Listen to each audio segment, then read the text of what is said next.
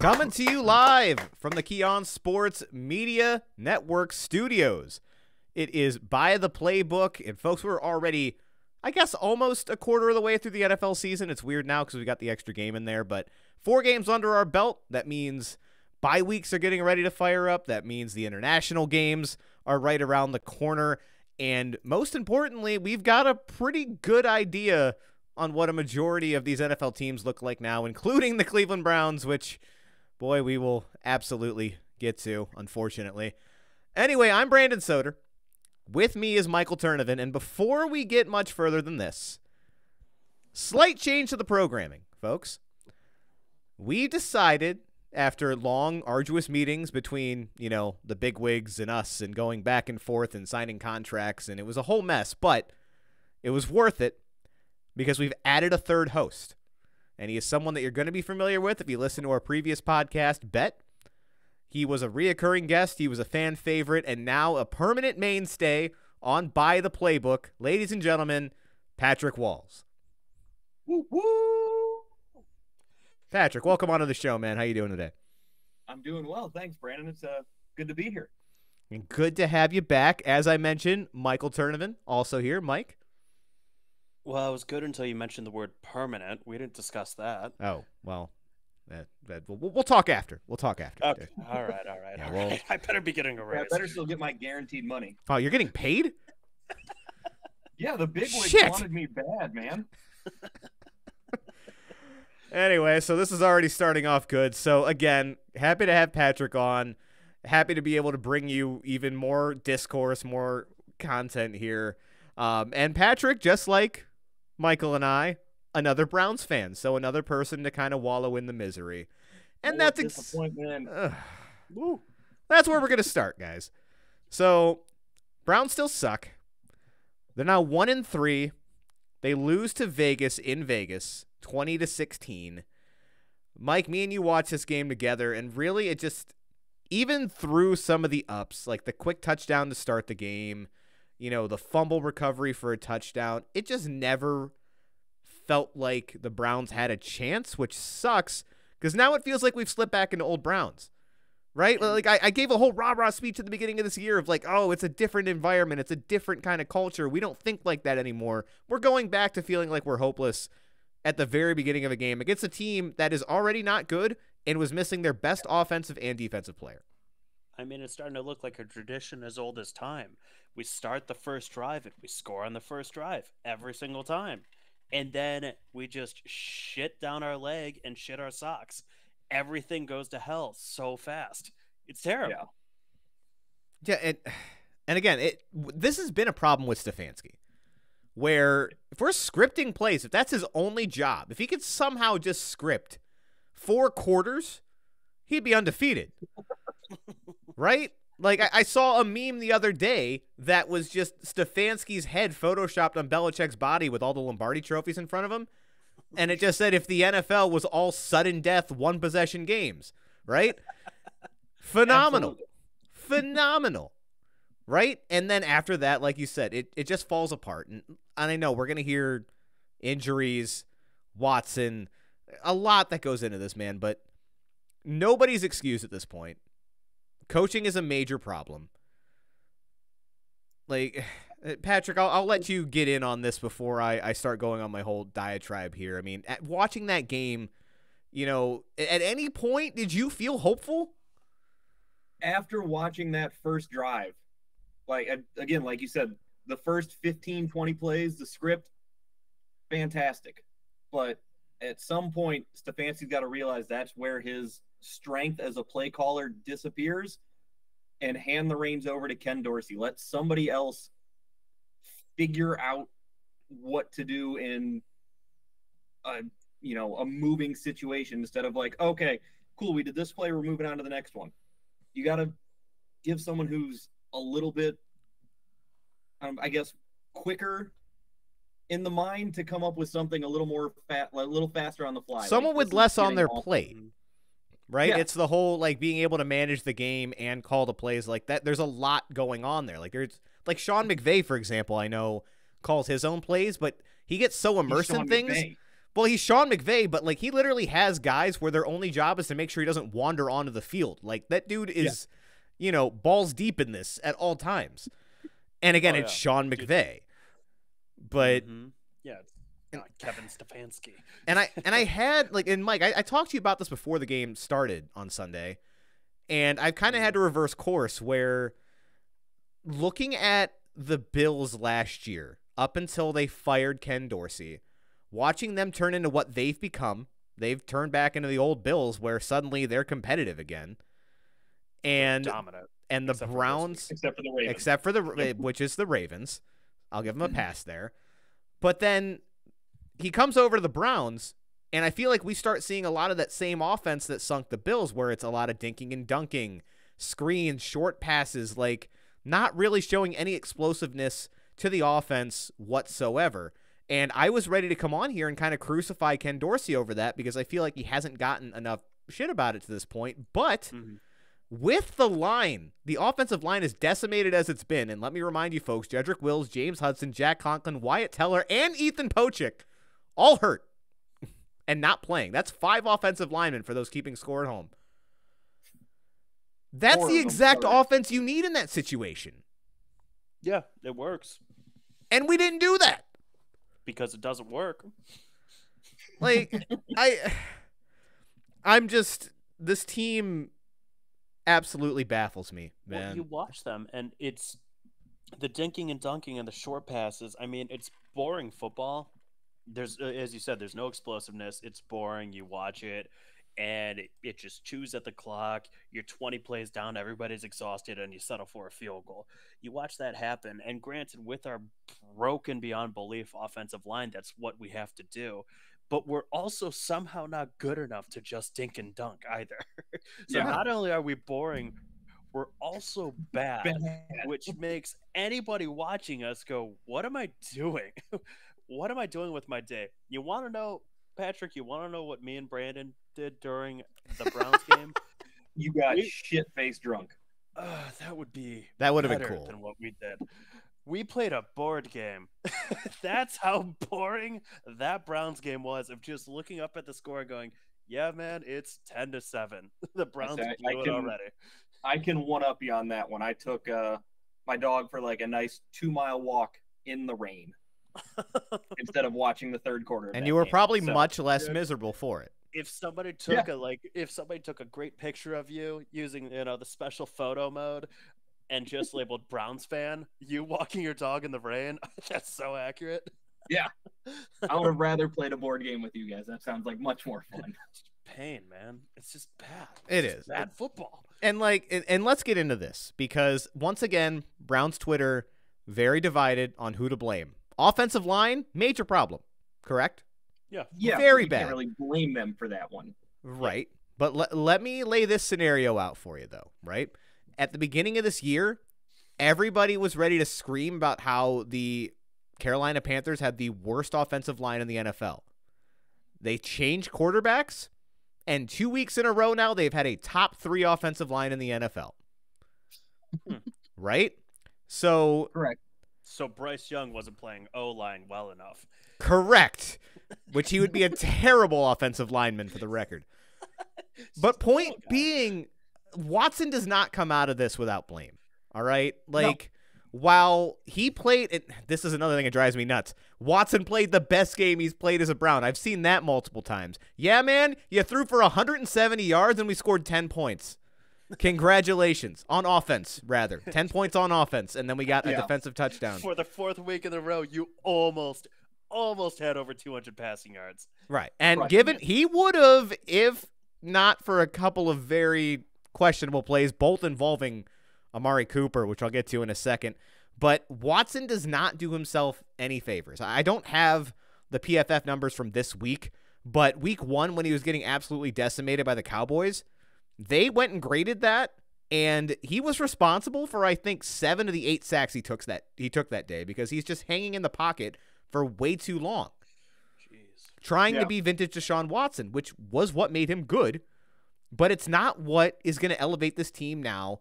And franchise quarterbacks adjust to the situation and find ways to win. And he is not doing that. He is not justifying $250 million in the It'd slightest. be kind of hard to justify $250 million.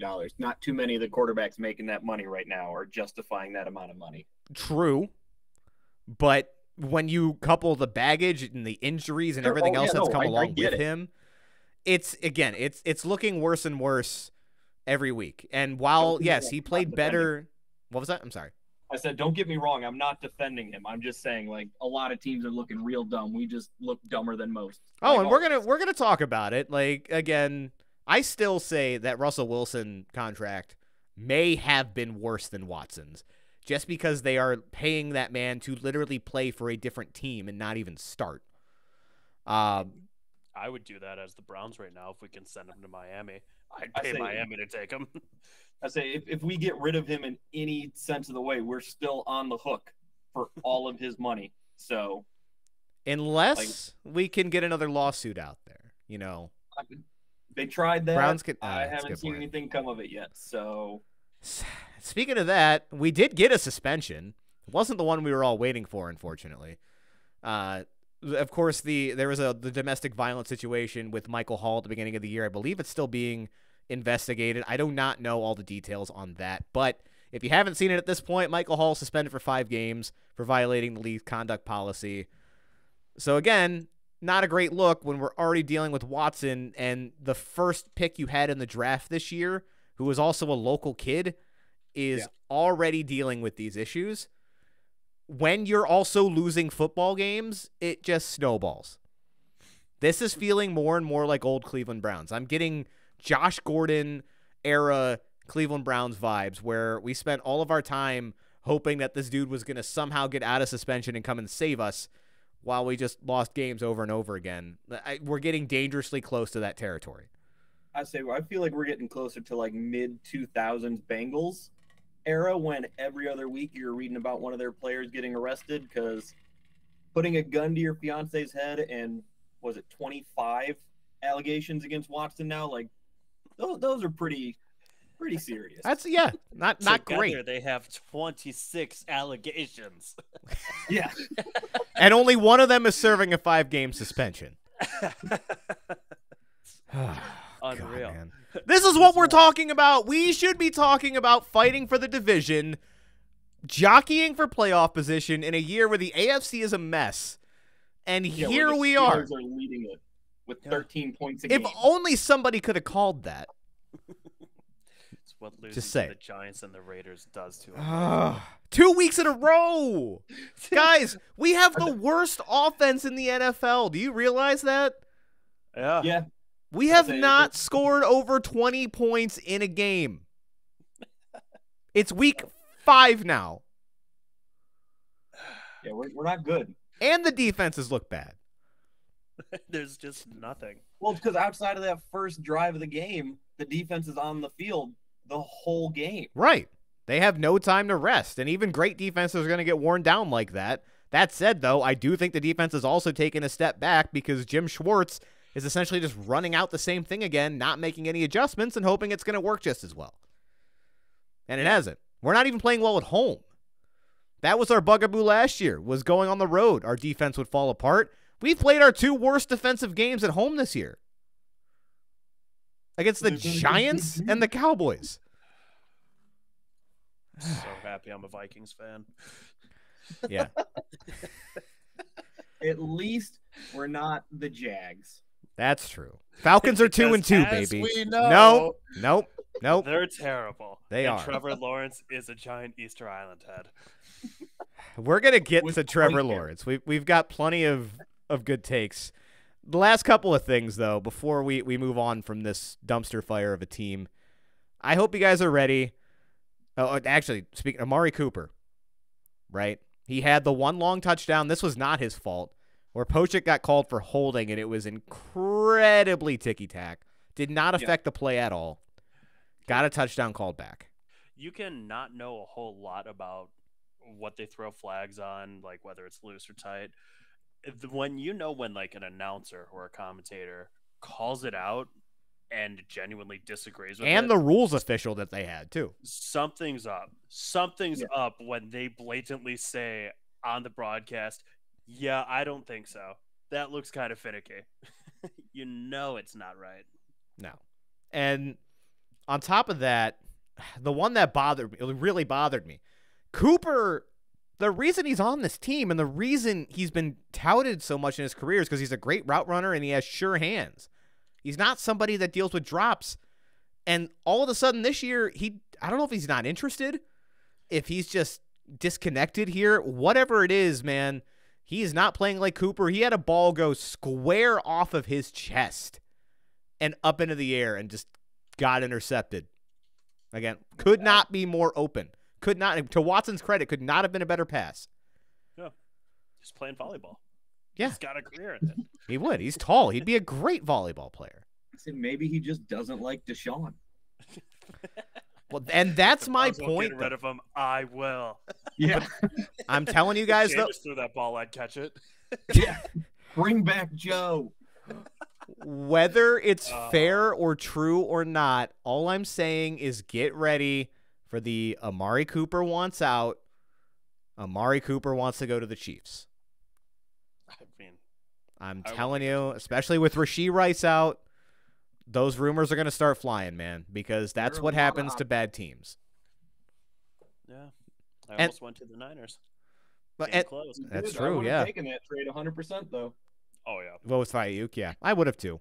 Yeah. And then the last thing, and again, it's just because this team is losing, because otherwise, I don't think any of us would give a shit. Again, Patrick, I don't know if you caught the end of the game. So, like, when everything's wrapping up, like, the second, like, we're literally 2 minutes removed from Watson completely shitting the bed on fourth down, which I didn't even touch on that, man. That was a terrible effort from Watson. He had multiple guys open on fourth down. Yeah, right. It was fourth down. I forget exactly where they were, but they were either in the red zone or damn close. He had multiple options open right away to get a quick pass off, pick up the first down, and he just tucks it and rolls it, tries to, like, kind of throw, I guess, and then eventually just takes a sack. The game's over. Oh, my God. And I hate when people do the, like, freeze frame thing where, like, oh, well, look at all these guys that were open when Watson had this exact moment in time. Because it's the NFL. Guys are fast. Those holes are going to close. But, I mean, Mike, we watched this live, and I was screaming at the TV. I think it was 88, the tight end. I'm like, right there. Yeah, immediately. That was crazy. You immediately were like, dude, he got off on his release. He was wide open immediately. And just like, didn't see him. I don't know. I didn't see it. He was looking for the home run. Card. Yeah. That was the home run. Picking a card. I was picking a card up, and he's like, watch this. And I look up, and I'm not even, 88 took 2 steps and cuts left. And it's like, I'm open. I'm open. You got to realize that ice cream cone in Candyland is more important than the fourth quarter play. I wish it was Candyland. I wish it was Candyland. It was but just a stupid NFL game from the 90s, which I won. Yes, he one did. Of us was Happy Sunday. Somebody Happy won. Sunday. But Yeah. the whole point of that, like, less than a minute removed from that, you know, Raiders go out, kneel the ball, game's over.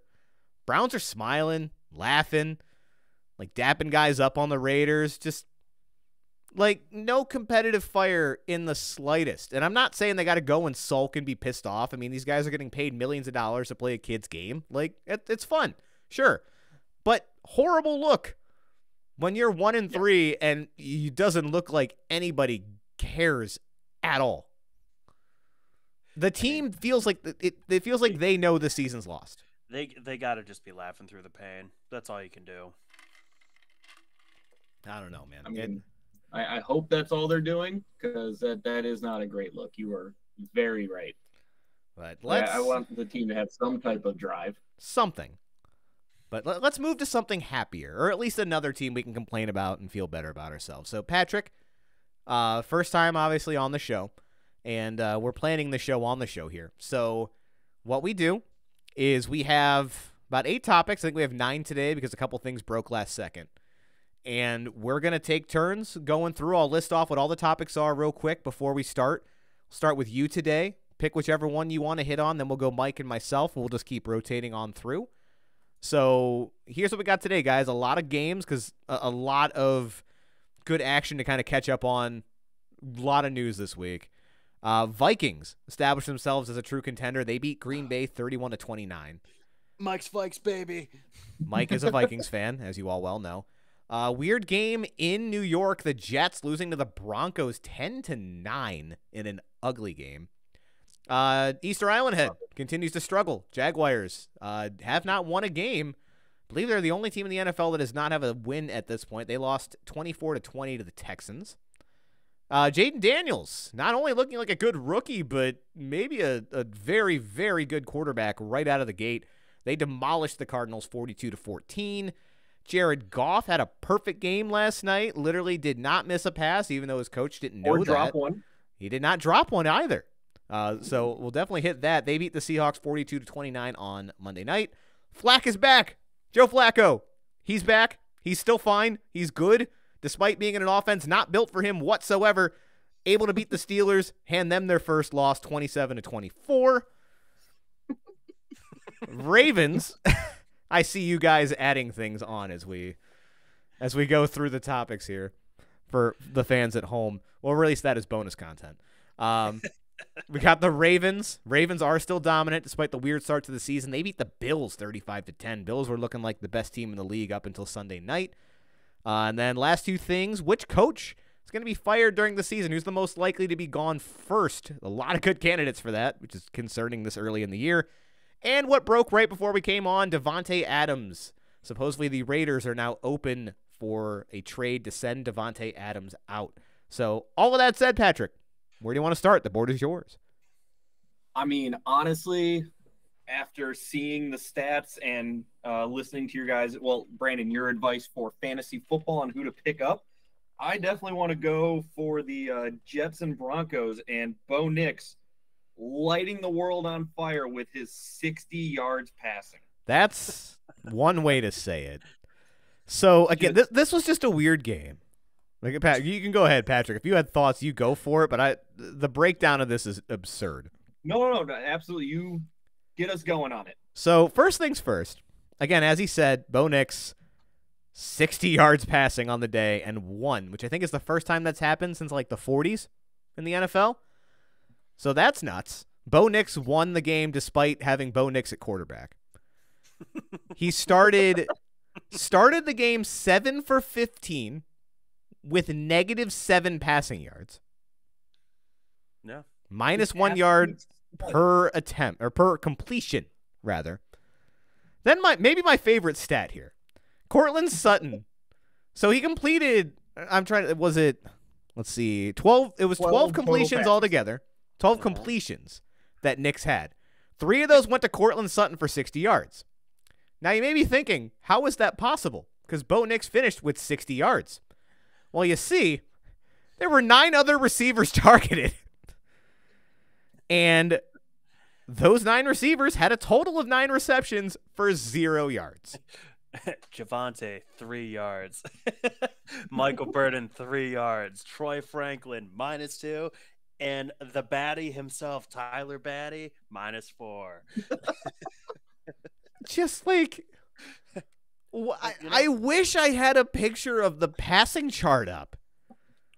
Like, this feels like a bad rookie quarterback that's overwhelmed. Like that kind of a game, which isn't super surprising considering it's Bo Nix, but it is surprising that they won. And they beat Aaron Rodgers. He's a winner, and winners win. That's what we saw. Winners win. Are we seeing the rise of Tim Tebow Nix? Is that what you're telling me? All I'm saying is go back and look at the tape from college. He was not known for pushing the ball down the field. No, he was not. One of the shortest average air yards per pass. Because at Oregon, you could do that. Clearly, you can do it in the NFL. 5 yards, really, you can 5 still yards win. to completion. John 3:16.2. On to the Knicks one. I got Knicks. Holy shit. Winners win.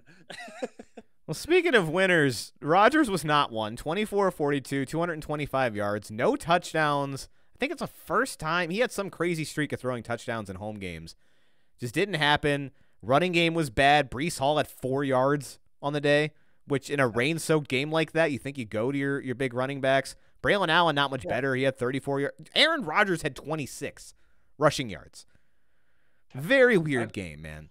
Did they add a wheel to the end of his Achilles? Like, how the hell does he still move that way? He's like 40.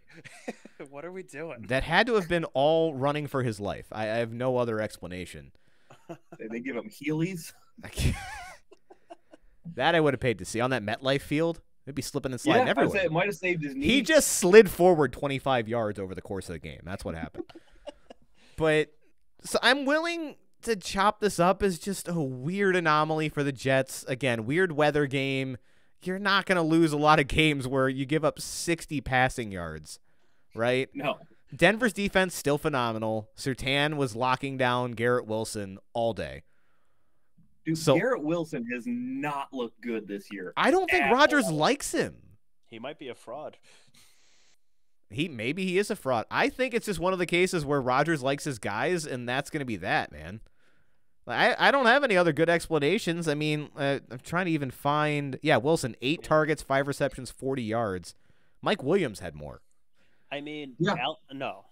No. Alan Lazard had 8 targets, 5 receptions for 58 yards. Mike Will made it. Mike Will had 5 targets, 4 receptions, and 67 yards. But Mike Will isn't one of Rodgers' guys, you know? Like, Alan Lazard is one of Rodgers' guys that he's played with before. But Rodgers can acquire new guys, right? Lazard wasn't always an Aaron Rodgers guy, so maybe Mike Williams is in the club and Garrett Wilson isn't. Maybe. I mean, Garrett Wilson still got 8 targets. Like, he tied for the lead in targets. No, that's fair. I guess he just couldn't get away from Pat. Yeah. And again, is unlike what he did the last 2 years with Flacco, Zach Wilson passing him the ball, which is crazy. So yeah. And again, maybe it's just the chemistry hasn't synced up yet. Which, if that is the case, I'm kind of terrified as to what the Jets could be because they've been winning without Wilson really being effective. So we'll see what happens there. Only other thing that I kind of want to touch on with this game, because we've seen it twice now. So 2 weeks ago, it was the weird Rodgers scoring a touchdown, Salah coming in for a hug, and Rodgers like pushing him away. And that was kind of weird, but like I feel like we kind of brushed it off because they still won.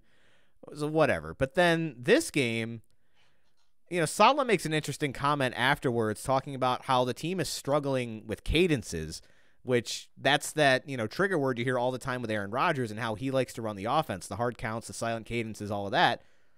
And, just essentially laid out like, look, this isn't working for everybody except Aaron. And Aaron didn't come back out and attack him directly because Rodgers won't typically do that. But, I mean, are you guys getting the feeling that things might not be going well under the surface? Go ahead, Mike.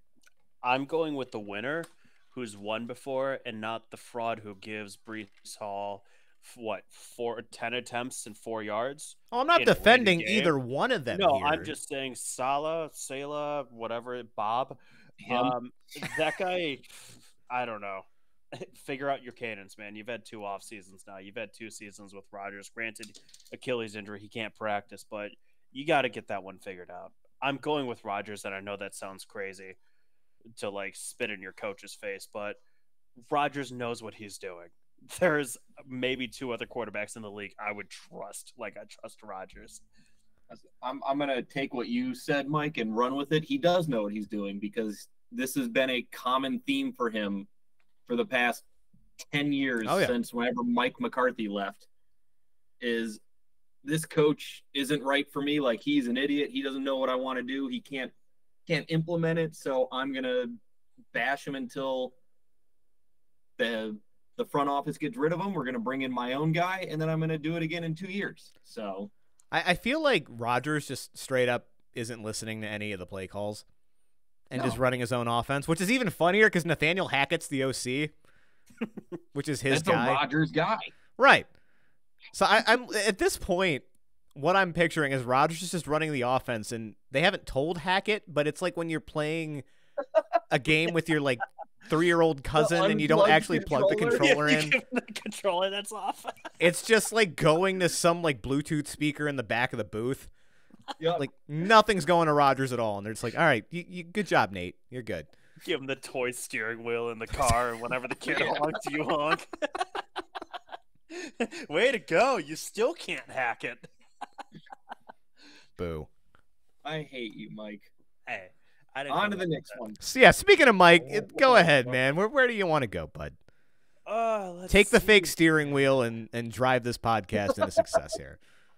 All right, so I think I want to go with the Easter Island head, Unga Bunga there, continuing to struggle because it is so funny.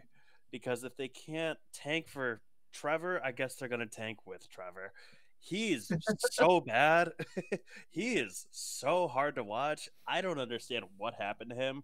I felt like he was good in the first half of last year, but recently, like, he's just looked awful. Like, there was it's like a switch. You know, it just flipped, and all of a sudden, this guy's dog shit.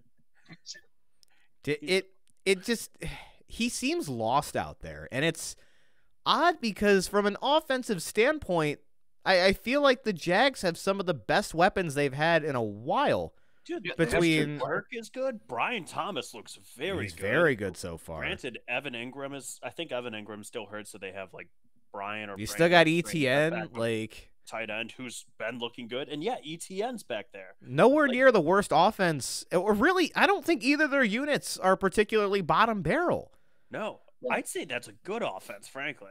Defense too, yeah, it's good. So what's going on? They're one of the more baffling teams, and I feel like typically when you get these situations where you can't point to a specific player, and on top of that you have your owner talking about how it's the most talented team he's seen since he's taken over, really only one place you can go, and that's Doug Peterson. Yeah. Right? I mean, we've been down on Peterson for a while. It felt like he kind of caught lightning in the bottle with Nick Foles and the Eagles, had a lucky run up there, and he just hasn't been able to figure it out since. I don't think Trevor Lawrence is hopeless at this point, though he definitely has not lived up to the bill by any means. No.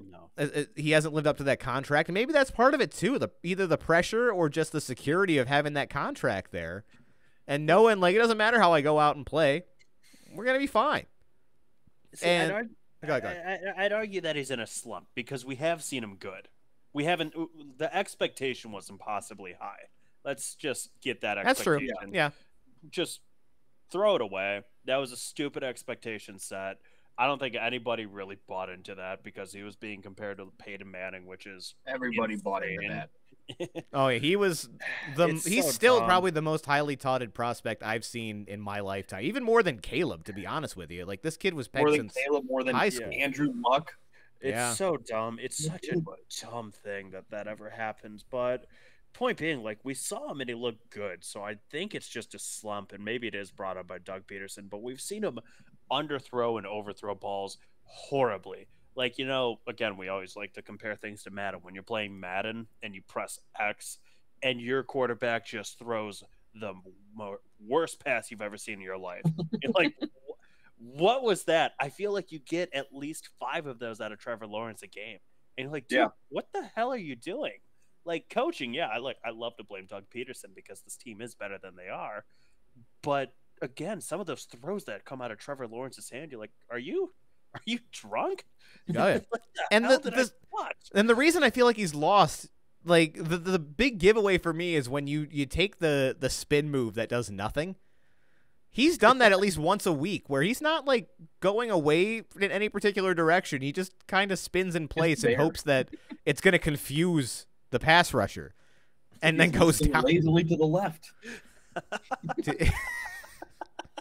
It doesn't work, man. Maneuvers. It doesn't work. But before we flip sides here, because the Texans definitely have some good things to talk about with them, go back to that 2021 draft, man. And we talked plenty about how bad this quarterback class is looking. And it's out. It's Trevor Lawrence, Zach Wilson, Justin Fields, who is looking much better this year, Mac Jones, Trey Lance. Not a good class. I mean, Brock Purdy, far and away the best quarterback out of that class. I still got hope for Mac. He's going to take over for Trevor Lawrence. He's going to light the world on fire. Oh, he looked so good against the Bills. He looked awful. I know. But point being, even outside of that, man, this draft was stacked. Like, you still had guys like Jamar Chase, Patrick Surtain, Micah Parsons. Like, this was a good draft class. But, man, this might be the worst stretch of, like, top 4 picks ever. right? In a loaded class, it went Trevor Lawrence, Zach Wilson, Trey Lance, and Kyle Pitts. I mean, to be fair, there are 2 Pro Bowlers in that top 4. Barely. Kyle Pitts was a Pro Bowler by name only. Trevor Lawrence had a solid, I'd say about 20-game stretch. Yeah. 2022, probably like the 5th or 6th game in, till when it was his knee last year, right? That he screwed up in week 8 or week 9. And then came back and played immediately. Yeah, he was an insane. Absolute stud for the second 2/3 of 2022 and the first 2/3 of 2023. So we know that he has it in him. That's what I'm saying. It's just, but since he came back from that injury, he does not look like that same quarterback. So just saying, he shared a Pro Bowl team with Tyler Huntley. So take that for what it's worth. Tyler Huntley only got there because of injuries. Trevor Lawrence was actually voted in. I know. I needed to point that out because Huntley was awful last night, and I purposely chose not to put that game on our run sheet today because it was awful. But congratulations to the Titans on a win. Yeah. So that was fun. Yeah, good for them. But on the other side, though, go ahead, Mike. I was just gonna making dumb noises. Yeah, just making dumb noises. Just maybe Will Levis will get Giudice back after that win. Who knows? Considering he threw 4 passes and still managed to throw a pick, probably not. He's a stud. Did you? Okay. Winners win. Winners win. Not to deviate, man, but I don't know if you guys saw. So Mason Rudolph played most of that game. We've obviously got history with him here in Cleveland. Some guy was posting how I guess Rudolph was sliding into his girl's DMs while they were on a date during the game. Yeah. And just ruined his night. My favorite part, if you needed more reasons to hate this guy. My favorite part about that was he looks his girlfriend in the eyes and goes, "I would trade you for a win for the Dolphins." As if she's not already for the streets having NFL quarterbacks slide into her DMs and her boyfriend just casually be okay with it. Get some self-confidence, brother. Come on, nobody's down that bad. We're cheering for him. Trading your girlfriend for a Dolphins win is so funny. I said maybe for a Super Bowl, but maybe she's not a good. There are girlfriends I would have traded for a singular win. We don't know what that relationship's like. Some girlfriends for a touchdown. So that's a good point. That's a good point. I mean, yeah, this girl kind of looked like a Baker Cheesecake Factory parking lot gal. So before we go down that rabbit hole, other side of this game, man, CJ Stroud. Stud. Absolute stud. Excellent game from him. Just on top of everything, the dude's poise is just nuts. It doesn't matter what the game situation is. He's always cool. He's calm. He's collected. He led a game-winning drive, 18 seconds left on the clock. 345 yards, 2 touchdowns. I mean, that rookie year was no fluke. Yeah. Stroud is well on his way to being an elite quarterback in the league. I love seeing it. And it drives me crazy, too, because going back to the draft, you always hear, random things coming out about prospects to try to lower their stock. Who knows what's real, what's not. But there was so much made about this dude's Wonderlic score. How dumb he was. Yeah. The guy's an idiot. Too dumb to feel the pressure. It's not fair. If it works, it works. I don't care. Competitive advantage. He's too dumb to understand what's going on, so he just goes out there and slings it. The guy doesn't know how to lose. He's so stupid.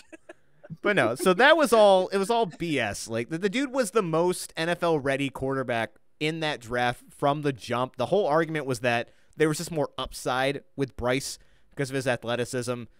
But man, it's good to see him and Justin Fields. But it's good to see Ohio State quarterbacks finally settling into the NFL and doing very well.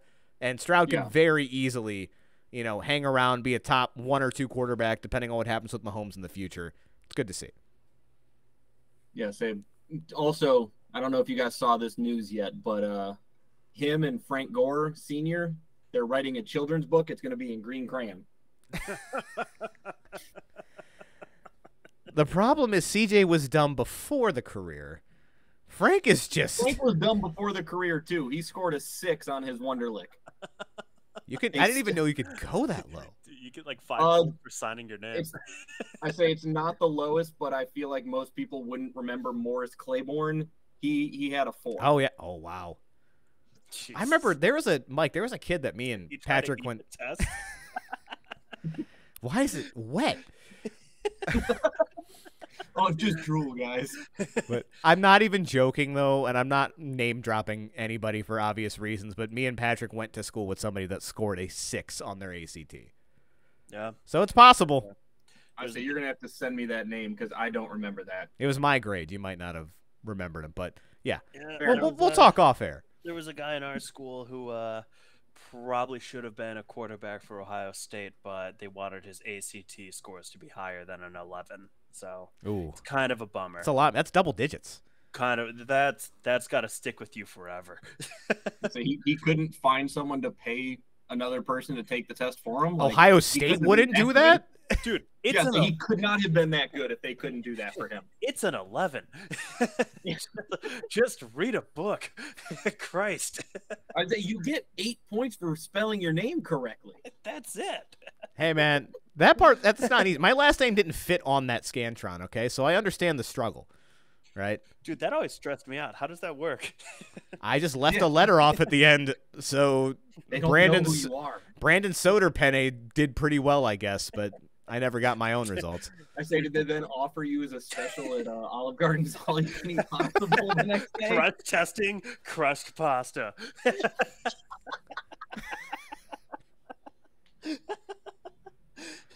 Oh. I've never tried Coke in my penne before, but Get some soda pasta, soda penne. yes, some soda penne. Suddenly I crave Olive Garden. I hate this. I say we're going there tomorrow. All you can eat pasta bowl. All right, we'll meet you down there. It's only 2 hours. All right. Mike, you doing anything tomorrow night? Fucking going to Olive Garden now. Dude, we're being smart about this. We're going next week. My girlfriend's getting a sleep study done, which she badly needed. So they need her to come and show up and fall asleep at like 9 o'clock, which we don't do because we're adults. So we are going to Endless Pasta Bowl at like 7:30. I was gonna say, man, It's just not physically possible. I don't have enough time in the day to do it. I fell past asleep my on the bedtime. couch. I fell asleep on the couch watching football like 8:45. This is what it's like to not have kids. Man, Pretty cool. should have thought it's about nice. that. Should have thought about that. Let's go ahead and move on. So I've got my pick of the board. So I think we got to talk. We owe it to Joe Flacco to talk about this. Not only a win for him, but to beat the Steelers on top of it, who are leading the AFC North and were undefeated at that point. Guys, I think it's finally time to have this conversation. Is Joe Flacco an elite backup quarterback? Elite Dragon Elite Joe backup, Flacco. yes. Oh. He's an elite backup quarterback. This is 2 teams now he's pulled this off for. I say he's a borderline above average starter. Things I aspire to be in life. Hey, I mean, you make starting quarterback in the NFL, that's at least $20 million in your pocket every season. That's a good point. But Yeah. Flacco, he went in pretty early. Richardson only had 4 attempts when he went out. But actually not playing terribly when he did. 16 to 26, 168 yards, 2 touchdowns. I mean, that's Flacco. He's going to go out and sling it.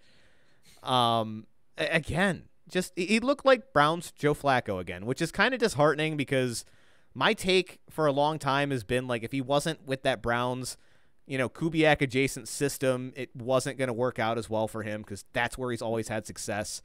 And to see him go and do it in an offense that is not even remotely built around his skill set and still win, it hurts.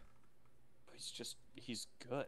He's just a good backup quarterback, like Patrick said. He knows how to get the ball to his receivers, and he's got solid receivers there. Michael Pittman, Alec Pierce is showing out right now. Josh Downs showed up last year, and you knew when he came back he was going to make a difference. Got a good run game. It's not. This is with A.D. Mitchell's not even at full force yet. I think he's going to be incredible by the time he gets going. Yeah, I mean, I'm going to catch myself before I say what I was going to, but he's showing that as long as you are smart and able to get the ball into a relatively close proximity to receivers, you can be a quarterback in the NFL. So are you saying he's smart? Did he do well on the Wonderlic? I don't know about that, but like, obviously I'm looking this up. I was about to say he's showing that it's not that hard to be an NFL quarterback. Obviously, that's not the truth. But we would not be doing a podcast right now. No, well, I don't know about you. I'm 5'9". I definitely would not be a starting quarterback in the NFL. Look at Bryce Young. It's not working for him. Patrick. If not to get too out of hand, none of us would be. Dude, I'm 6'1". I have a chance. No. I've got a shot, and I got a fucking cannon, brother. Get me in, coach. So we'll let you guys know how that goes. So maybe that'll be our pick'em punishment, as we make Mike or whoever loses go try out for like a semi-pro football team. Holy crap, Mike! All I gotta say is just Google Jared Lorenzen. This is how I would picture you as a quarterback in the NFL. Well, that's getting looked up right now. I'm definitely still in this podcast. The keys clicking furiously in the background. Stud. The hefty lefty, dude. Jared Lorenzen. Are you calling him fat? Give me any professional overweight player, and I'm gonna love them, because there's nothing funnier than somebody at the peak of their sport, and they are just the most out of shape piece of shit there is. Brandon, I don't know if you Googled this or know who this is. Oh, I know the hefty lefty. I know exactly who you're talking about. AFL legend. Looking at his pictures, he looks like, was it Andy Reid, who they got is a 13-year-old in the pass punt king where he's just a giant competition, where he's like 6'2", 190 pounds, and just towering over everybody. This is what those pictures look like. Yeah, it's incredible. Incredible. But all of that to say, before we dive into overweight professional athletes, a little bit questionable about how Flacco got in the first place. So Anthony Richardson, he's been healthy so far, but I mean, just his running style, it's going to get him hurt. You're just going to have to accept this if you're a Colts fan. But he tweaked his hip earlier on in the game. And within a couple of plays, Steichen puts him back in and then calls a quarterback run right up the rip, and that's what ends up getting him hurt and knocks him out for the rest of the game. So a little bit questionable on the call from Steichen. I generally like him as a play caller. Don't love putting your quarterback in that kind of risk. Like, if you, I don't know, you at least go out and try to throw the ball a little bit before you just throw him right back into the pile. You know Richardson's not going to protect himself. You kind of have to do it for him at that point if you're the coach. Mm-hmm. Yeah. But all of that, too, on the other side of it, Steelers lost. And the conversation was kind of, I feel like early in the year, like, oh, we're going to ride with Fields as the starting quarterback until he loses. Man, that was probably the best game Justin Fields has played so far this year. And it was the best possible scenario for him as well, because they lost a game in which it was not on him at all. The defense let him down massively, which is crazy when you think about how dominant the defense has been. Although I did bring up on the last podcast the stretch of quarterbacks they've gotten to play. And I'm not saying Steelers have like a bottom defense or anything, but I do think they were really assisted by who they were going up against. They had Kirk Cousins still really shaking off rust and not trusting his Achilles. He was a statue in that Falcons game. They had Bo Nix in his second start, and then an injured Justin Herbert who should have never been playing in week 3. So you get 3 quarterbacks that are either rattled or are injured, so they can't move around a lot, and you couple that with TJ Watt and the rest of that defensive line. Yeah, the defense is going to look phenomenal. They finally get a healthy, and it's crazy to say because this is Joe Flacco we're talking about, but like a healthy, solid, smart starting quarterback, and he really kind of decimated that defense. So something to look out for. He put the ball where it needs to go. Something to look out for. So, go ahead, Patrick. So I'm excited for Fields. I hope he keeps the job, because I don't want Russ to ever cook again. I think he's going to keep it unless he completely shits the bed or gets hurt.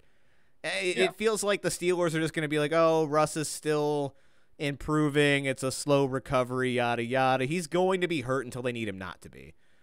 And also, Still the most hilarious thing to me, he's done this since week 1.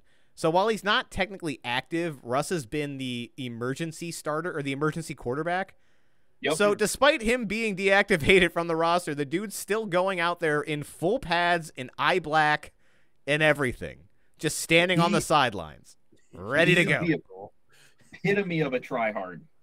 He is such a tool. I love it. He is that kid in high school who in the middle of gym class is dead sprinting, dripping sweat, while everyone else is just kind of standing around like, yeah, I guess we'll play basketball today.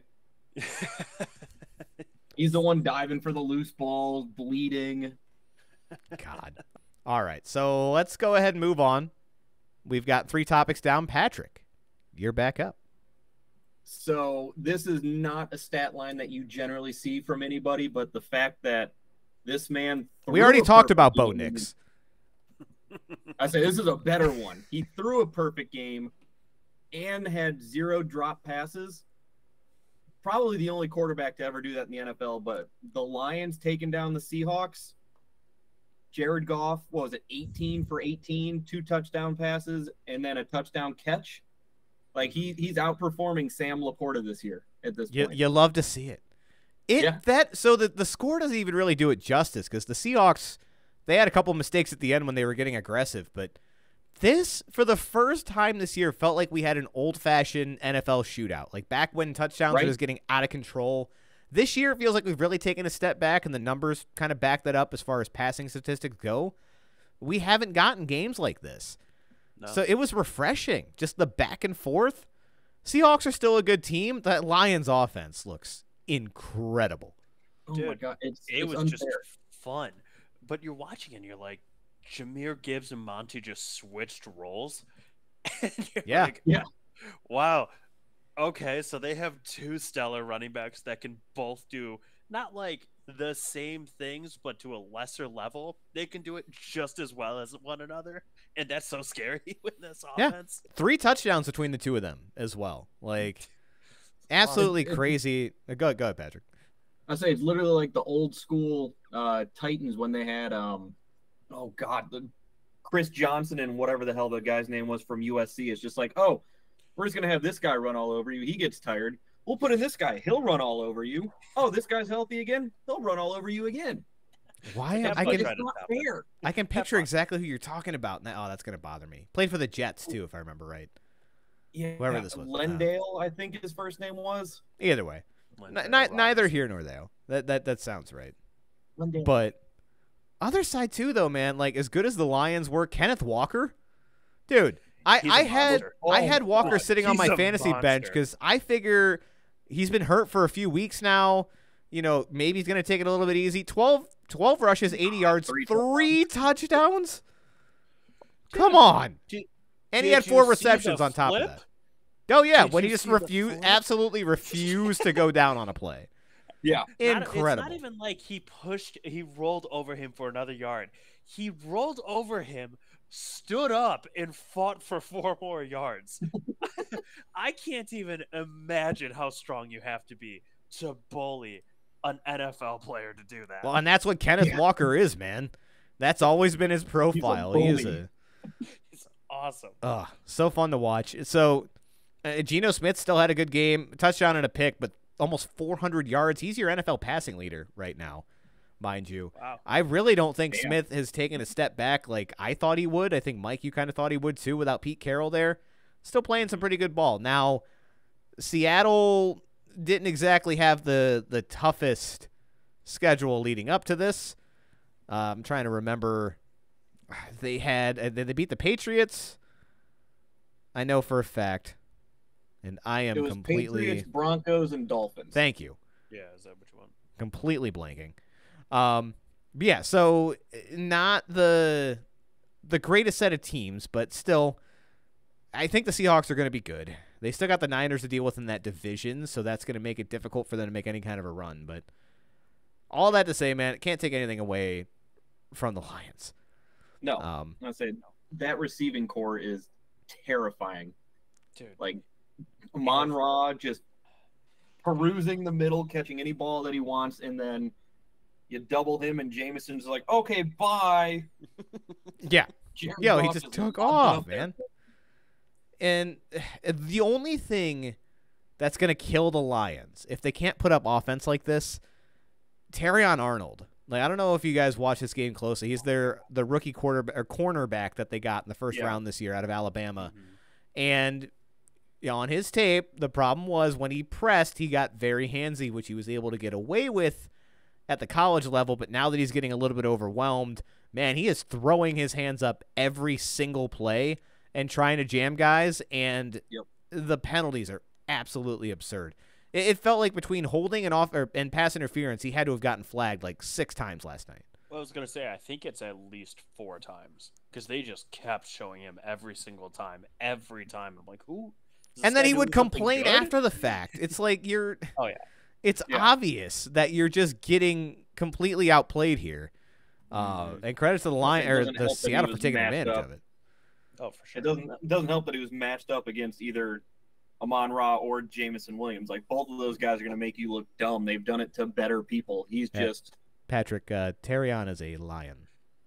Yes. Oh, my bad. I had it backwards. No, you're good. I'm an idiot. You're good, but the point is still valid, though, because he's got DK Metcalf, Lockett, and Njigba. You have a monster of a man. And I got the receivers wrong. I'm sorry. No, you're good. The stats That's the thing, because the whole time I'm with you, I'm like, yeah, you're right. I see where he's going with this. But no, it's probably even more the case on Seattle side, especially Metcalf. I mean, Carlton. Wow, now I'm blanking. Carlton Davis, I think, was the one. Davis, was getting completely overwhelmed by Metcalf too. 104 yards on 12 targets, 7 receptions. So I understand it, but man, they've got to find a way to shore that up. The defense is the only thing I have some questions about at this point for the Lions, but otherwise I'm feeling pretty good about my Super Bowl prediction. They're looking pretty solid. We'll see. We will. There's plenty of time left to play. I had Lions and Texans. That's crazy, man. Well, we'll see. They're looking. I love see you. that in Crazy. like 2 years. Yeah, that's too soon for that. Before Rashee Rice had his knee exploded, it was the Chiefs by a lot. I'll say it's the Chiefs forever. I only said not the Chiefs because it is so hard to three-peat, man.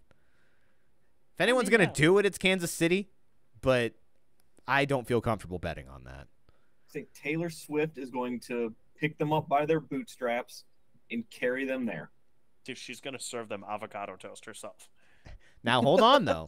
So, fun fact here. You guys saw Travis. Well, you saw Travis Kelce had a decent week last week, right? Yeah. I think he had 89 yards, 89 receptions.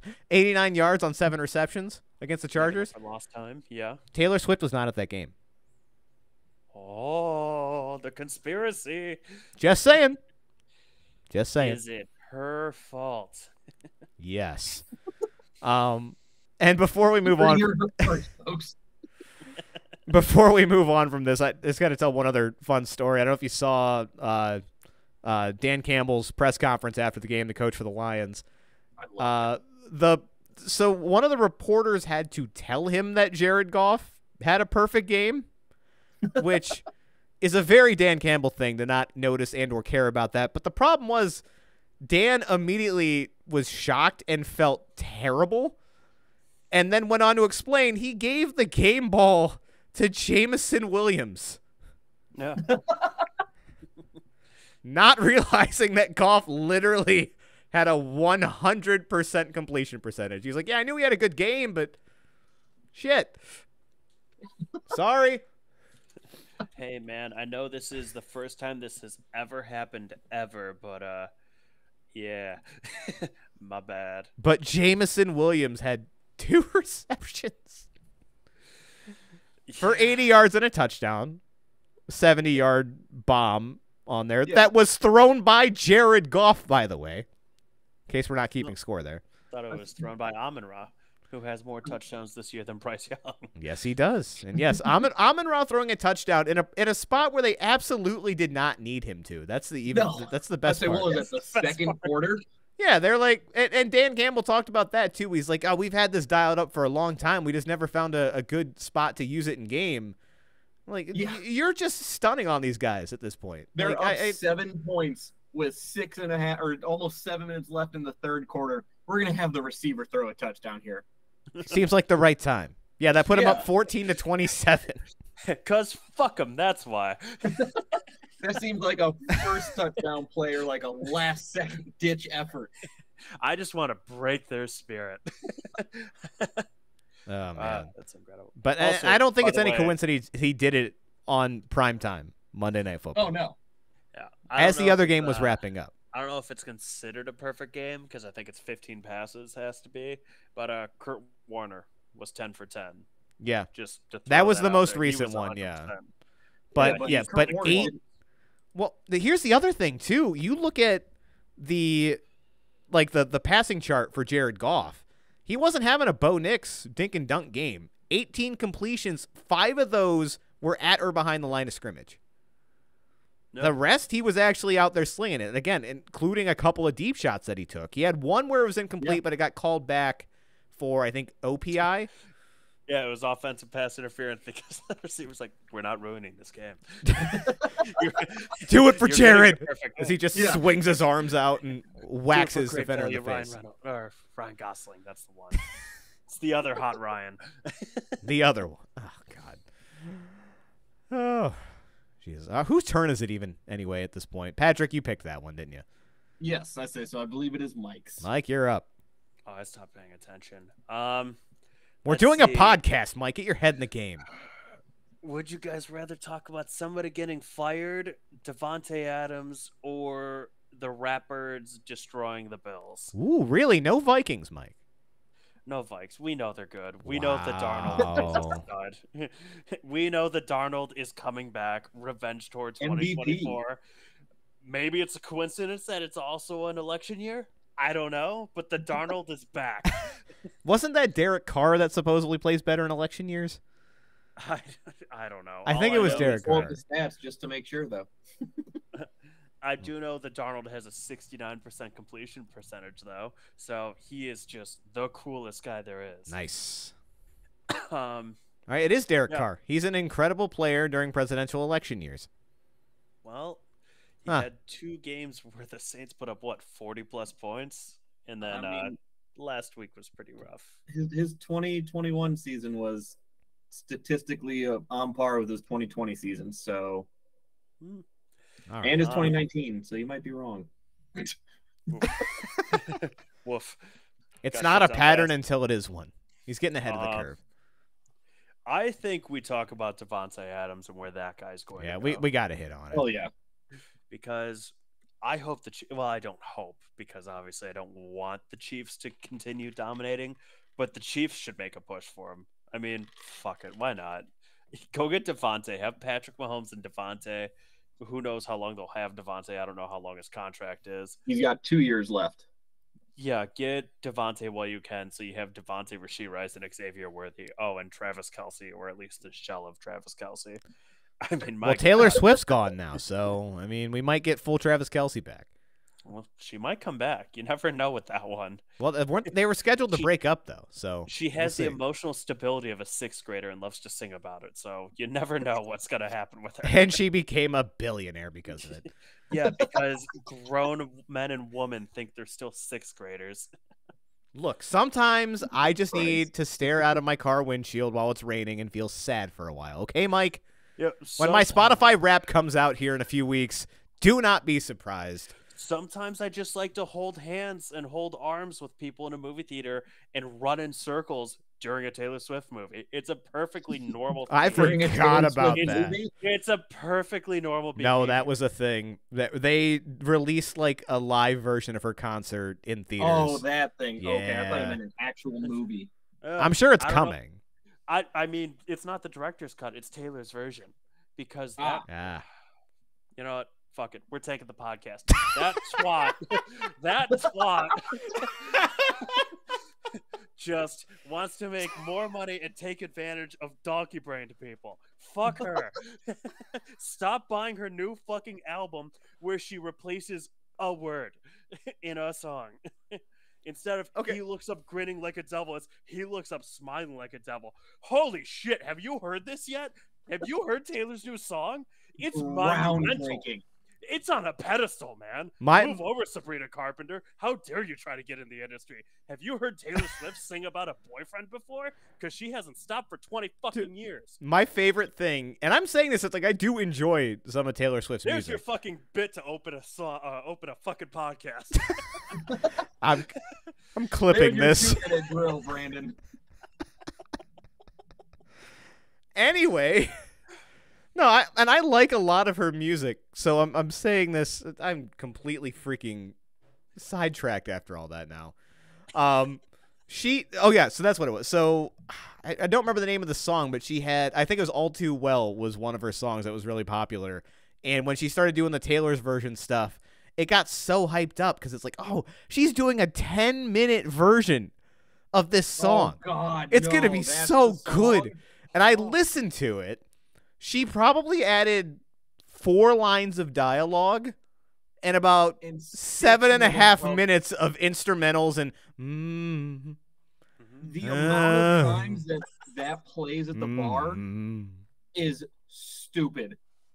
And In a all the bar? bitching in a bar. And the That's not bitching a I bar hear when I song. That is skip not it, even a little bit of bar song. What? Oh, you don't have to tell me twice. Jesus Christ. Are people Use thinking some of those fuck in the million skips bathroom? that you have, man. No, that's not a song you fuck to either. Oh my No, What I is get yelled this? at for skipping it. The What? person who plays there like, why are you skipping Taylor Swift? She's an icon. Like, you're not wrong, but that's not a bar song. You're bumming everybody out.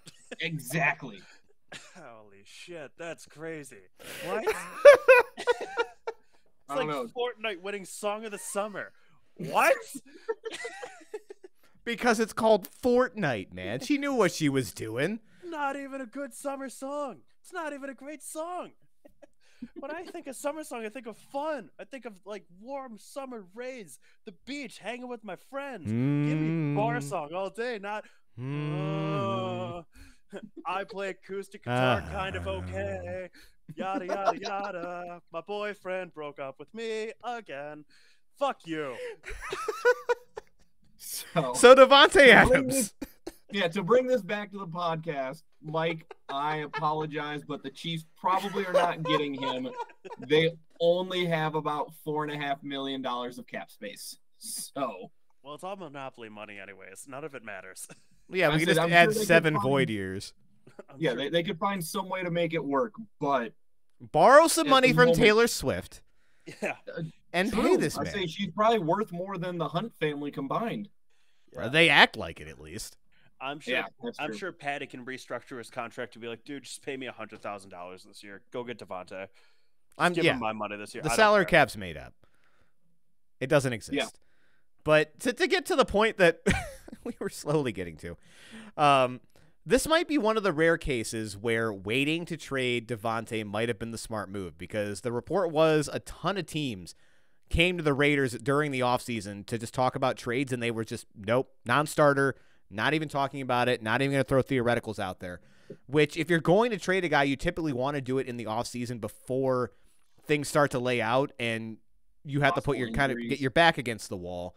And the good thing with the Raiders is they're dealing with teams that either have severe needs or like injuries, like the Chiefs. And in their situation, you know, they really don't have to move him. It's not that Devontae's trying to force his way out. They could still, you know, play him and be somewhat competitive, maybe try to fight for a playoff spot. You know, they're playing this very, very well right now. So credit to the Raiders. Go. I say, except for the fact that Devontae requested the trade. That Oh, he takes did. all. Yeah. Okay. That changes This is everything. not the Raiders saying, "Oh, we're going to shop him." This is Devontae saying, "Like, hey, I'm not going to play next week. I want to get traded." Mm-hmm. See, I did not see that part of it. So now I Yeah. sound like an idiot. Yeah.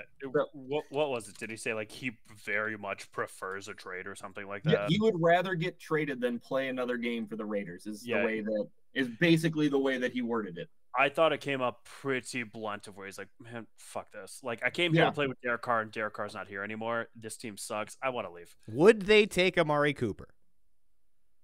So I don't want did him see here. that get floated around, but I'm right there with Mike. Like, you know, You we wouldn't already want we him? already had to restructure Amari's deal to to make it so that our cap will work next year when we have to pay our other players. So we then have to do the same thing with Devontae if we get him. We'd be getting a receiver who's 2 years older, currently has wow, I just lost my word there. Words are hard. It's okay. A soft tissue injury in the hamstring, which is not always great for receivers to come back from. Like, I don't think it's a good trade. I don't think we should do it. I would love to, get Davante Adams for a second-round pick, have him, Judy, and Amari Cooper, but it wouldn't I'd be rather smart, not give up Cooper. It wouldn't be smart. No, it wouldn't. Not at all. It would be cool as hell. Like, it'd be a great Madden trade, not a good real-life trade. I don't think it fucking changes a thing with the Browns. I think we still are stuck with Deshaun Watson, even if we get Davante Adams. Well, and the offensive line. Cool. What Patrick just said, it's a cool Madden trade, but in real life, it's like that doesn't solve our issues. Like, we've got good receivers. No, I agree with you. My only possible thought would be, like, let's give Watson no possible excuses. But again, the line is still going to be what people are going to harp on for the rest of the year. And it would be kind of Browns-esque to go out and get another receiver and just completely ignore the offensive line. But again, we talk about the Chiefs. It's going to be tough with the salary cap that may or may not be real. But one team that wouldn't have to do much. Do you happen to have Devontae's actual contract numbers up currently? Let me find it. I just had it. Shit, where'd it go? Where's the money? Because there's one team that I'm looking at right now that might make too much sense. His salary this year is $16.9 million, and it jumps to $35.7 next year. Well, guess none of it is guaranteed though. Ooh, that's it. Wow! But none of it that is actually important. So I'm looking at a team that has $16.8 million in open cap space, and also happens to have a pass rusher who has yet to even enter the building and doesn't seem to be too interested in signing the deals that he's being offered. Jets. Jets. Lincoln. I think it has him listed at 17, but yeah, okay. But yeah, 16.809 is what I've got. That's why I was like, who are you talking about? Because I didn't see that number on my page. So it just makes too much sense. You send Hassan Reddick over to the Raiders and just completely turn that defensive line into an absolute weapon, because that's going to be how you're going to win games this year, right? Yeah. Lock him up for a few years. They've got the cap space to sign him to a longer deal, especially without a true franchise quarterback on that roster. And then getting another pass catcher for Aaron Rodgers, a guy who he does trust. And despite coming off those injuries, he's still shown that he can be an elite wide receiver one. Mm-hmm. So, I mean, to me right now, without, going on a super deep dive here, man, I think the Jets make a lot of sense. And, boy, that would be a lot of fun to watch. I mean, the Jets are definitely the favorite for him to land it just because of the Rodgers and Devontae connection. What were we going to say, Patrick? I was going to say, I've seen some sneaky stuff about the Steelers, because they were real deep on the trade. The Steelers are always in on a receiver, it feels like. I say they were deep in on the Ayuk trade, and that didn't pan out. And behind George Pickens, who do they have? Now, does... not Calvin Austin III, is that his name? No, Pat Fryermuth. Yeah. So here's the other part, and I'm not 100% sure on this. Does Devontae have any kind of a no trade clause? He does.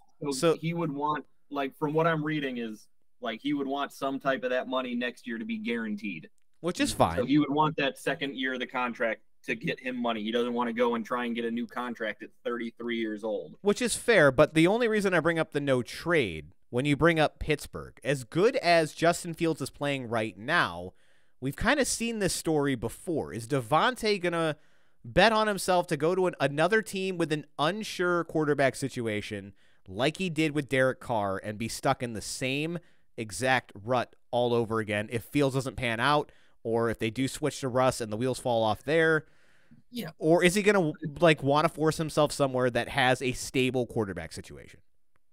I'm just saying, look at the two teams you're comparing. Yeah. The Raiders, who have been an absolute dumpster fire outside of 2000 to 2002 in the 80s, versus the Steelers, who haven't been under 500 in what, But 18 that years? doesn't guarantee that you're going to have good quarterback play. Look at Kenny Pickett the last 2 years.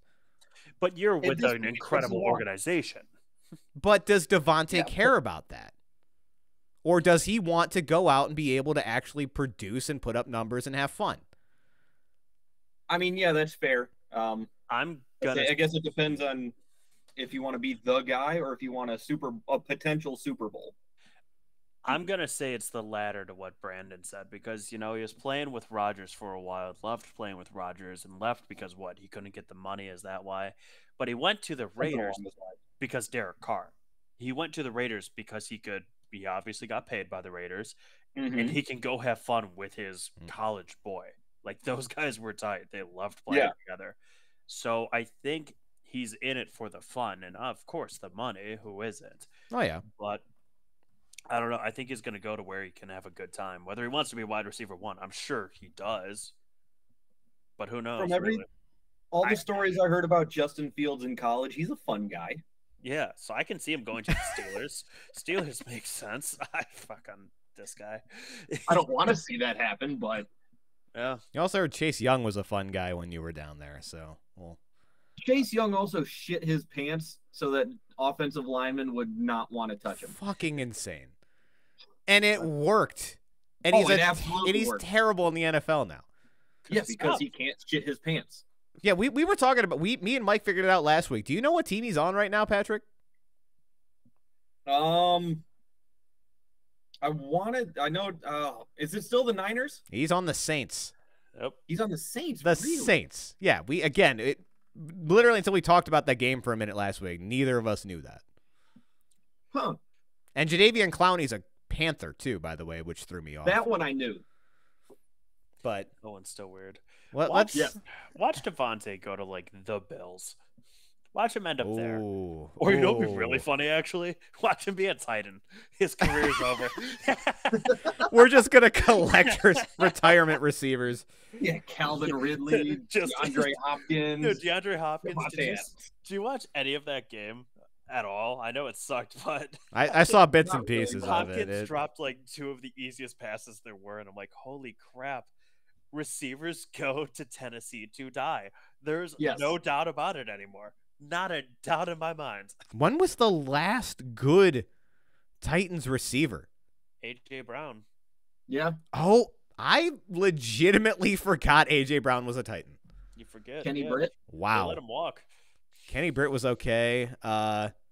Dorian Green-Beckham had a ton of hype around him, but he never turned into anything. Yeah. Jeez. Oh, man. Well, let's get one more in here. Oh, go ahead. Did you find one? No, I couldn't. Dyson. I can't remember his first name. That's a fact. Back with when they played the Rams in the Super Bowl. All right, so we're getting back a little too far. We're going way back there. All right, so let's sneak one more topic in here before we get to our pick'ems. And we're 4 games in. You start to get a feel for what teams are really going to look like for the remainder of the year. And with how the NFL works and how quickly things turn around and coaches get fired, conversations are already happening about who's on the hot seat. And my question is just looking at the full landscape. I'll start with you, Patrick. All the coaches that are kind of, going back and forth right now, who do you see potentially getting the boot first this year? So someone's going to get fired in the middle of the year. It always happens. Oh, yeah. Who's your top candidate right now to be out of their franchise? I mean, the clear answer is Doug Peterson. I mean, 0-4, but yeah, I feel like they're not going to give up on him that quick. I feel like Nick Sirianni's coaching himself out of that Eagles job real fast. 100% agreed. 100% agreed. And Sirianni might get it before Peterson. We'll see. Yeah. Peterson, what's scaring me with Doug Peterson is his interviews now too, or the post-game interviews where he's acting like, oh, why would you ask me about my job? That's weird. And trying to be all coy about it. Things aren't going well. And then when he made the comment about everything's on the table, talking about Trevor Lawrence and potentially benching him, which I'm sure Sasha Khan's thrilled about. Oh, yeah, that probably went over well. So I agree with you. Peterson's the most likely, but 100% in lockstep that Nick Sirianni is taking a Ferrari right now and driving it into the fucking lake.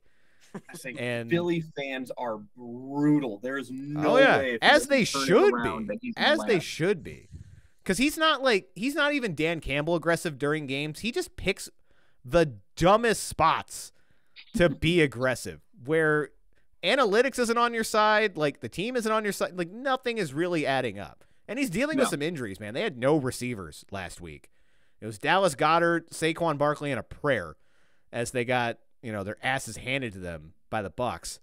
But yeah, I agree. Those are the two guys that stick out. Mike, any other names that kind of float to your mind, or do you agree with us on those? I mean, I want Mike McCarthy fired because that guy's a fraud, and that Cowboys team is better than they look.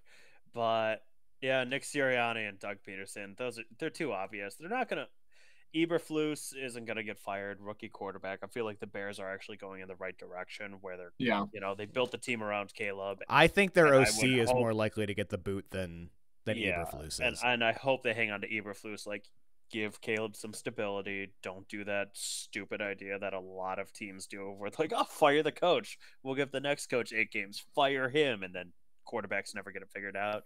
Why isn't this guy developing? I don't understand. Saleh, I don't know. I think he's fine. I think Bob is fine. So yeah, I think Sirianni, then Peterson, and I hope McCarthy. I really hope McCarthy. I also hope McCarthy. Fucking sucks, man. Again, I hate that dude. That dude is a legit bum. I think he's a dark horse candidate here, man, because Jerry Jones talked about not wanting to make a lot of changes this offseason. He would rather just turn up the temperature and try to win with the guys he has. But, I mean, dude's got only so much time left on this earth. And he wants to see a Super Bowl. Like, if he sees an opportunity to make a change with like a Belichick or something on the horizon, don't be surprised if he fires McCarthy to get ahead of the game in the interview process. I would be so happy. That team is so much better than they are. That guy. Bring back Jason Garrett. Bring him back. For the love of God, no. Wait. I wonder what Jeff Fish is up to. I know there's 17 games, but I'd love to see the Cowboys go 7-9. I mean, he looked great in that Steve McNair documentary. Jesus. So I want them to bring on Fisher as an interim after they win 10 games just to see if his head explodes. Well, his mustache would light on fire first. Yeah. The immovable object, the unstoppable force, something would have to give there. I don't know what What's Herb up to? Anybody give Urban a call? Give him another shot. Now he's going to Notre Dame, man. He's going to go kick Aubrey. Dude, you're not allowed to do that in the NFL. Kicked Aubrey. Fantasy football. You're only allowed to do that to children, all right? Yeah. Get it right, Urban. No thing. All right, so we're going to get into the pick 'em rapid fire. Only other note that I had, just an interesting thing. Obviously, this is NBA, but Adrian Wojnarowski announcing his retirement. Well-deserved. One of the best, NBA insiders we've seen. The last Woj bomb he dropped to was a Cavaliers signing, which was cool when Okoro signed his extension. But he's gone now. Shams Charania was kind of the first name that was talked about, but now something interesting, and I don't know if they're trying to save money or if they're just trying to kill this man, but Adam Schefter is being considered for basketball and football. For literally everything. What? Why? I don't understand how you do, because Schefter, he went on and on about this when Woj retired. Like, your life does not stop when you're an insider. Your phone is glued to your side. Like, you can't, as much as sleep without being afraid that you miss something. So when you're taking on an extra sport, like, I don't understand how you pulled it off. Shams Charania is the obvious choice because he's already got all the contacts and everything. I just think they don't want to pay him. But I don't know. That just caught me off guard. I don't know how you could possibly do that at that scale. I mean, you just have to be doing the job for. I don't know. You have no responsibilities at all. That's how you do it. I'm sure he's got kids or something. Maybe it's like you're just a single guy or girl with zero responsibilities and I guess just mommy or daddy money. So you never really have to have any worries. You have maids around the house cleaning, cooking for you. Like, all you do is eat, sleep, and report. That's it. You have no time for anything else. Yeah, Woj was at that point. Good. I say at that point, just bring in Mel Kiper. At least he has goofy hair that God. people can look at and laugh at. But then who's going to cover the draft incorrectly? Mel Kiper can still do it because all he does is the draft. Who the hell is Mel Kiper anyway? All right. So let's go ahead and wrap this up, boys. So week 5 pick'em. So this could not have worked out more perfectly, right? So Patrick, you're joining on week 5. Not that that's cheating or anything, but me and Not Mike, my fault. You guys brought me in late. talk to the bigwigs, talk to the guys that pay you or don't. I don't know. So me and Mike have been tracking this. Mike got off to a hot start this week, though. He goes 8-8. I go 10-6, and we are at a perfect 32-32. We are tied, and we are both 500. So literally could not have worked out better. We're gonna go with a fresh slate here. These games are off the board. I'm going to reset it to all zeros when we're done on the sheet, and we're going to start over. So yeah, you would. You're scared. Why? I get it. What do you mean? What do you mean cheat? We're literally 500, as are you, Mr. 0-0. Yeah, I'm undefeated. You guys have been beaten 32 times by the pick'ems. Anyway, so same format that we had before. Since Patrick, it's your first show, you'll get first pick for each one of these games. I'll go Patrick, Mike, and then myself.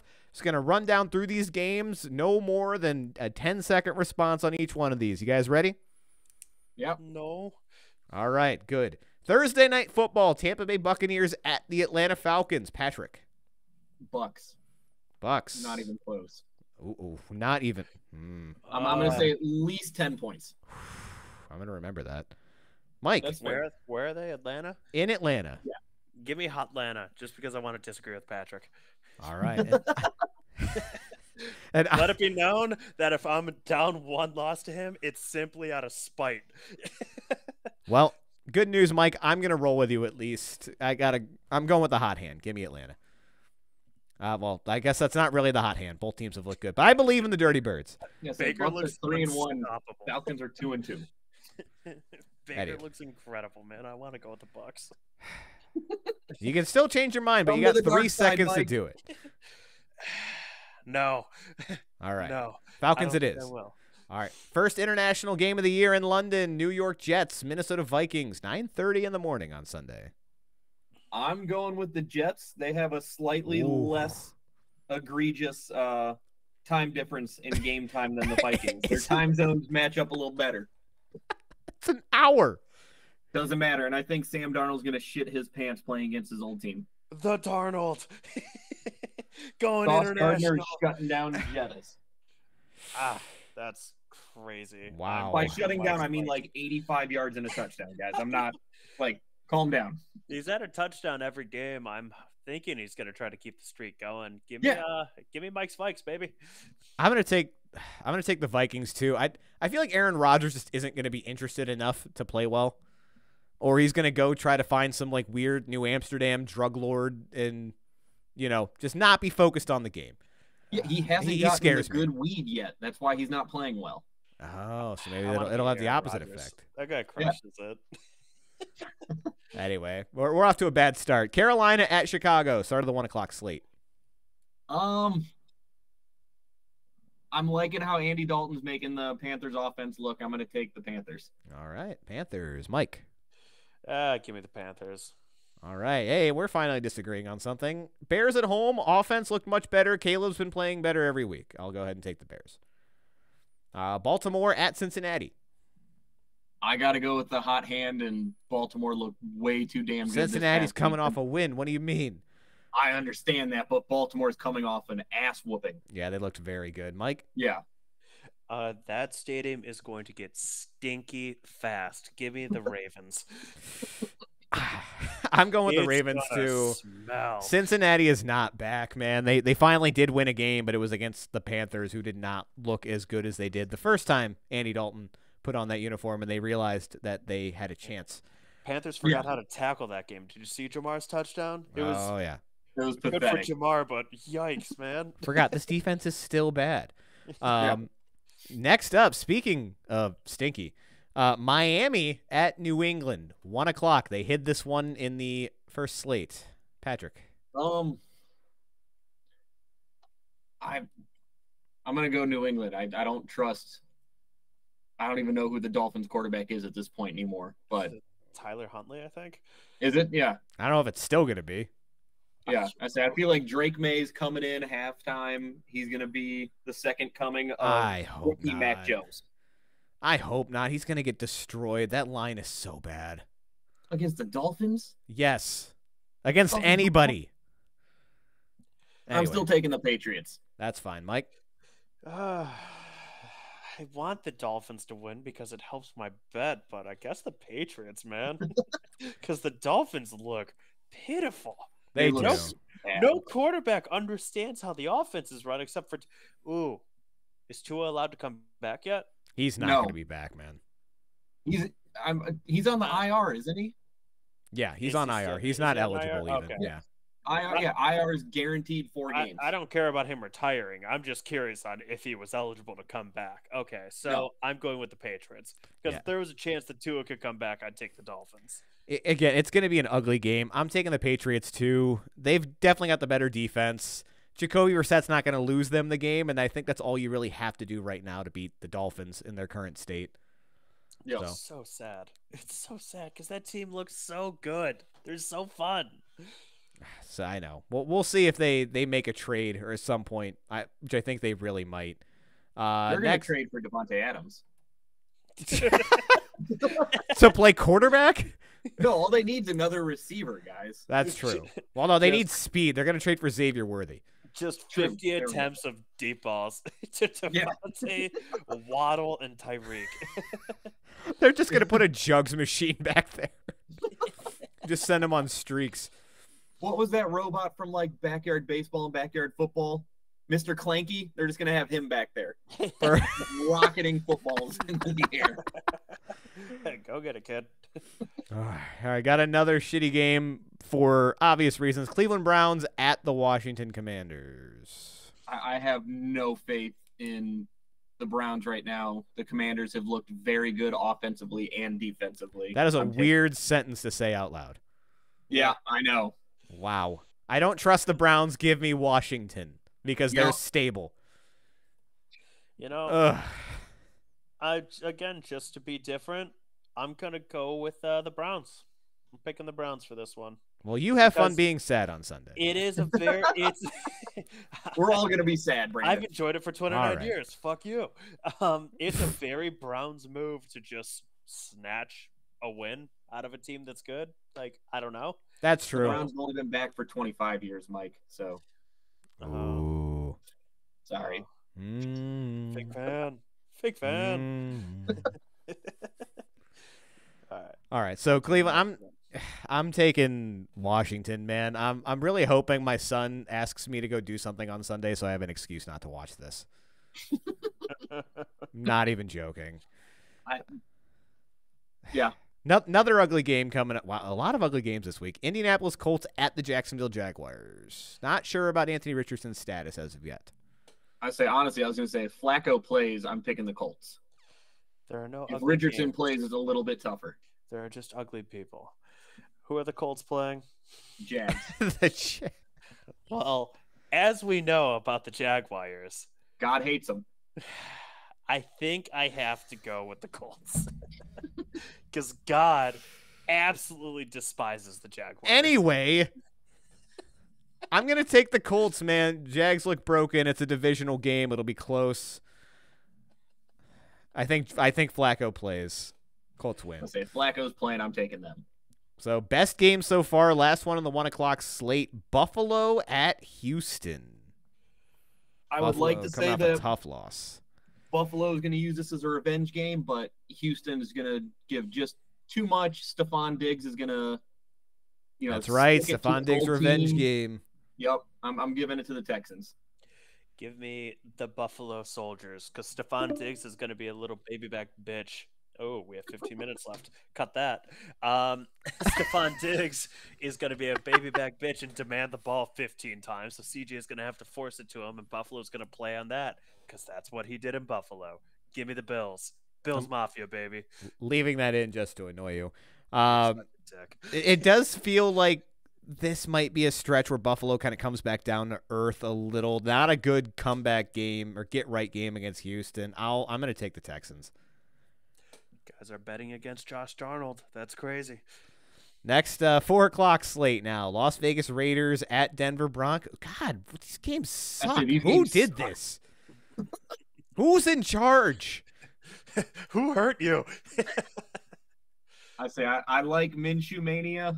I'm sticking with the Raiders. All right. Yeah, I gotta go Raiders. Denver's won 2 in a row. If they hadn't won 2 in a row, 2 games they probably shouldn't have, I'd be tempted here because of their defense, but I'm not buying it. I'll take Vegas too. First game, passing yards last week. The only reason they won is because the other team didn't want to. Yeah, that's true. They didn't win. The other team lost. That's a good point. Next up, Arizona at San Francisco. San Francisco finally seemed like they got themselves together, beating New England last week. Arizona got blown out by Washington. Yeah, I'm going to take the Niners. It's sooner or later Purdy's got to get back into the groove of the last 2 years. Purdy, I feel like hasn't even really been that bad. He hasn't, but like he hasn't been as good as he's been in the last couple of years. Him and Ayuk have got to put it together sooner or later. I thought until what was it, 2 nights ago when Seattle played, he was the passing leader. I thought he's been on fire. But yeah, give me the Niners. Yeah, I'm going to take the Niners as well. Arizona, their defense looks atrocious. They're going to carve them up. Green Bay Packers at the Los Angeles Rams. Jordan Love, second game back. This is Jordan Love coming back? He was back this week and did not look good until the end. It seemed like it took a while to shake the rust off in that Minnesota game. Yeah, right, I think Minnesota more played prevent though type of deal. Yeah, that's they fair. were up 28 and they're not going to score that.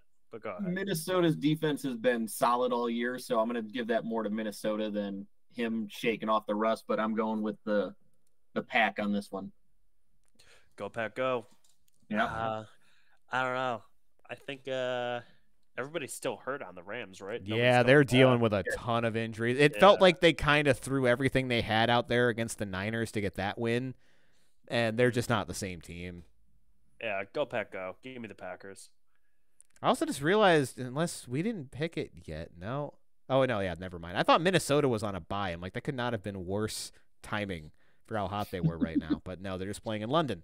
Next up, 425, New York Giants at the Seahawks. I mean, do you want me to say it first? Seahawks. Yeah, I was going to say. Danny Dimes can't keep it up. He looked like a legitimate quarterback 2 weeks in a row. There's no way that's sustainable. At some point he's going to go back to eating glue and suck again. See that I'm tempted to take the Giants just to give me an upset somewhere in here. I'm going to do it. I have no real reason to. Maybe Seattle just is coming down a little bit after a rough game on Monday night. We'll see. I don't know, Jim. This guy. Sunday night game. This guy's playing mind games with himself. Every answer was A, so he picked B. Yep. Yeah, pretty much. Next up, Sunday night, Dallas Cowboys at the Pittsburgh Steelers. I got to give this one to the Steel City. I think they're just going to ruin Dak.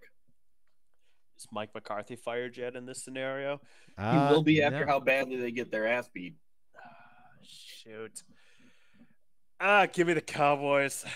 Ooh. I'm going to start this off 4-12. I don't care. Probably. No, there's bye weeks. What is it? So 4-8? Something like that. I'm not doing the math. But I'm going to run with Patrick here. I like Pittsburgh. That defense is going to wreak havoc on Dak. I don't think they're going to be ready for it. And it's prime time, too, which I don't trust Dallas in prime time. Last one, Monday night, New Orleans Saints at the Kansas City Chiefs.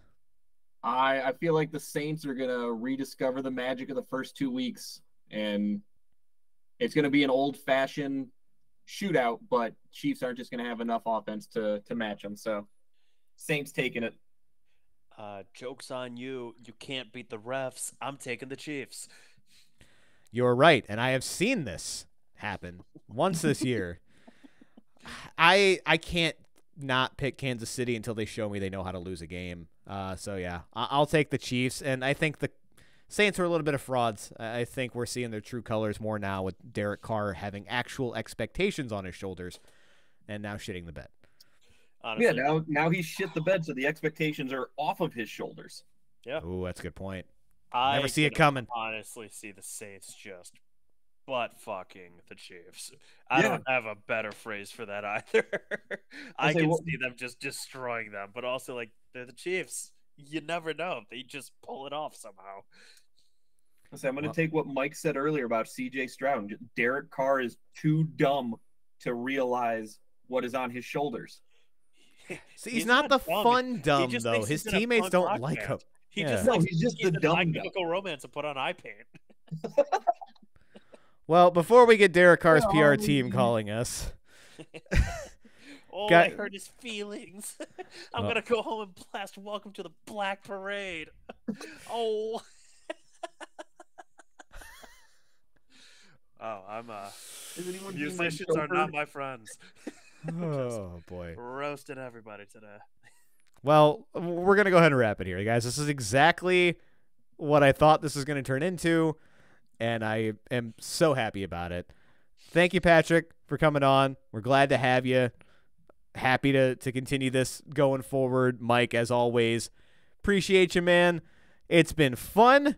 Thank you for letting us take up an hour 45 of your day, and make sure you stick around next week, because I can promise you guys, these takes are only going to get more decrepit, more out of control, more questionable.